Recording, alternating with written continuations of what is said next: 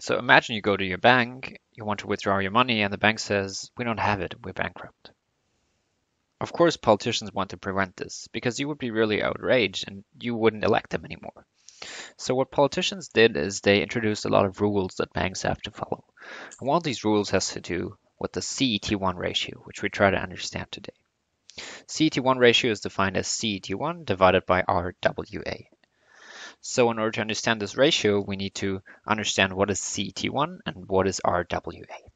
And both have to do with positions on the balance sheet of a bank. Let's look at this balance sheet of a simple bank. We just call it Deutsche Global Invest, and it has assets and liabilities. And CET1 stands for Core Equity Tier 1. And Core Equity Tier 1 has just some components of the equity position of a balance sheet. And they are just defined. It is really complex, but to make it simple, ordinary capital and retained earnings are part of Core Equity Tier 1. Debt is, of course, not a part of Core Equity Tier 1 because debt is not equity, right? This is something else. So in order to calculate Core Equity Tier 1 for this simple example, we just take ordinary capital and we add retained earnings, which is 25.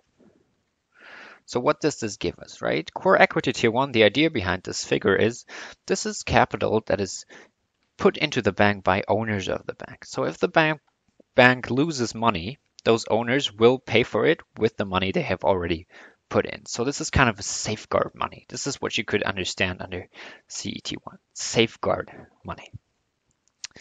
So now that we've calculated CET1, we need to understand what is RWA. And as I've told you, politicians want to prevent that banks go bankrupt. Right? When do banks go bankrupt? When they lose some of their assets. Right? And with assets, some of them are really likely to just lose in value, and some of them are not. And RWA stands for risk-weighted assets. And it is a figure that represents assets but weighted with their risks. And it follows like this. So we can look at the assets of this bank, right? This bank has 4 asset positions, and all of those are more or less risky than others. Let's look at cash first, right? We have 20 units of cash in this bank, and the risk weight for cash is 0, right? Because cash is 0 risky, right? Even if there's a financial crisis, I mean, the cash is still there, right? The bank still has its cash. So the risk exposure for cash is 0. Let's look at the next one. A 5-year government stock. Governments are still really, really safe. So even if there's a really hard financial crisis, it's very unlikely that this government stock is going to vanish or it's going to lose its value. So it has a really low risk weight, right? The risk weight for government stocks is 10%. So the risk exposure is 7, right? Where do I get this risk weights? Well, they're just given by politicians and regulators. The third position on the asset side is home loans, right? This is 30 units. And the risk weight for home loans is 50%. Why? I mean, they are risky. It's kind of likely. A home loan is just the bank gives a loan to an owner, to a regular person, and the regular person says, well, if I can't pay back the loan, I will give you my house, right? So this is rather safe, right? We end up with a risk exposure of 50. And the last position is commercial loans. Commercial loans is just loans to people or businesses, right? And they are really unsecure. So the risk weight for commercial loans is 100%, right? 100%. And this is 150.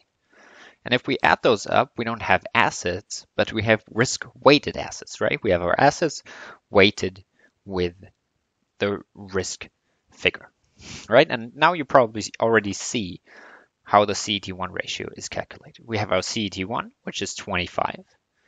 We have our risk-weighted assets, which is 137.